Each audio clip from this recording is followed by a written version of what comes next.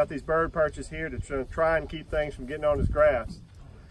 He basically has a nurse limb right here. He's probably going to come back and probably cut this side off so these don't come and try to overshade it and everything, and these will straighten up and grow straight to have a straight tree.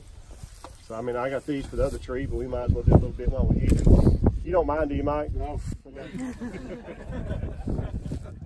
Just asking before I got into it, you know, you never know. See how I tricked him into bringing these for me? I'm sure you'll trick me again. We'll be back and we'll be doing some other stuff. He's got a fence he wants to whitewash. Yeah, he probably does have one of those.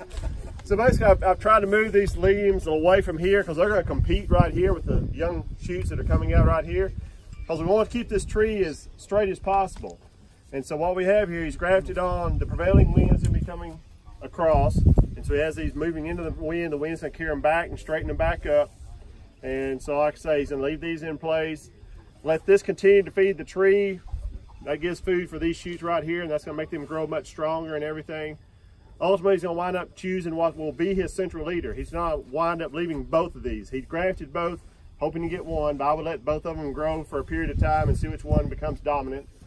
And ultimately, he's probably going to take one of these off and leave one for the main tree. Like I said, if he chooses this one, he'll be able to cut it off right across here, and this will become and heal up and be his main tree over here. If not, if he winds up having to choose this one, he'll wind up cutting the limb off, cutting both of these off, and then straighten this tree back up here.